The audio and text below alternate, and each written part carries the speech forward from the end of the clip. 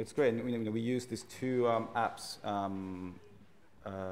Your favorite one is Glitch. Yeah, Glitché. Glitché. Yeah. Who actually, he contacted me. Vladimir. Yeah, Vladimir. Yeah, Vladimir. And, Good.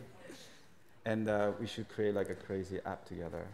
Yeah, talk to me about some of the apps, because you mentioned, is it Glitché or Glitch? It's Glitché. Glitché. It has an accent on the E. Oh, does it? It's Okay. made by a Russian. Yeah, because that's one of your favorites. And Megaphoto. Megaphoto. My favorite's Megaphoto. Yeah, Megaphoto's the one you introduced me to, which is great.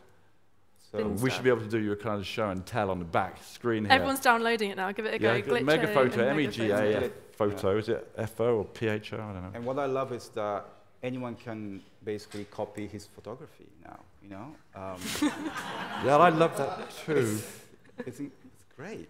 It's like, okay, maybe I could just do this at home. And is that part of, actually, I've never asked you that, is that part of what you like about it, this idea that, everyone has access, well, not everyone, but a lot of people will have access to the same equipment in view? There's not that sort of differentiation of you have to have a camera to be able to shoot. I've never really liked the idea that one's defined by the equipment one uses. And sure, it's about your soul and your artistic beliefs and your vision, all those sort of things. Not about a piece of plastic or glass you have in front of you. I've never been a photographer, or I never was a photographer, that liked what's the opposite of a camera file? I'm a camera hater. I don't like it. The camera is a piece of plastic and metal that gets between me and you. I try and take your portrait, it's a chunk of stuff in front of us. And I don't want that. I want you, and I don't want the camera. So I've always loved it when I'm freed up from that. And when I used to work on the 10, I don't know what I'm using, I'm very sorry, it's in my vision, my line vision. But when I used to work on the 8x10 camera, I used to hold a cable release, which means I could come and stand by you. Actually, that felt a better rapport.